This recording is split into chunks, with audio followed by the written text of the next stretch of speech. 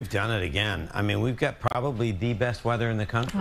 It's a little windy, but still, I mean, therapeutic after those big storms yesterday. Sorry about that. I know a lot of folks are spending the day cleaning up, but weather is cooperating in that endeavor as well. 74 out the door, mostly sunny. Oh, what's in store? Now, it's that wind out of the north at 16. Somewhat misleading because that's in the park. Trust me. We've got gusty winds around the area today. Wow, wow, wow.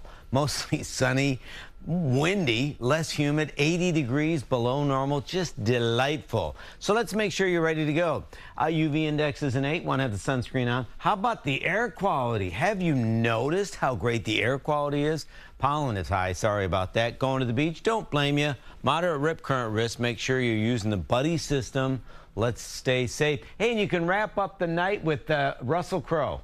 Gladiator tonight at Bryant Park. Gladiator. We got to get there early. I mean, they start setting up around 5, and then the movie's at 8 o'clock. Should be fine for that. So here's the deal.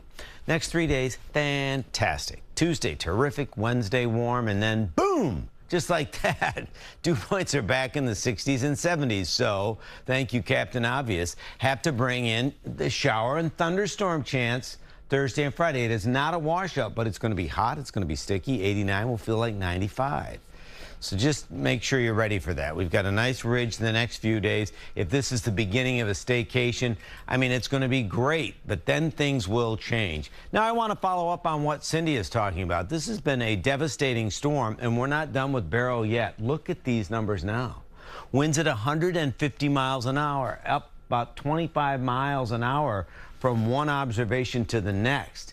I mean, we don't anticipate it going to Cat 5, moving west-northwest at 20 miles an hour, still screaming that forward movement, but there's ample fuel here.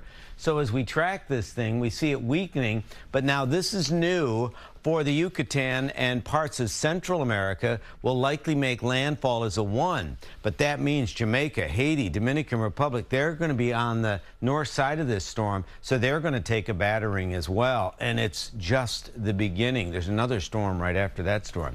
Next few days for us, no impact in our area. It's just the changing wind and the higher dew points. So remember, it turns unsettled, just in time for your fun. Just be careful. We'll be tracking it, fine-tuning it Thursday, Friday into the weekend. But Cindy, man, go outside right now, hang on to your hat, and get ready to smile. Oh, I'm very excited, John. Thank you.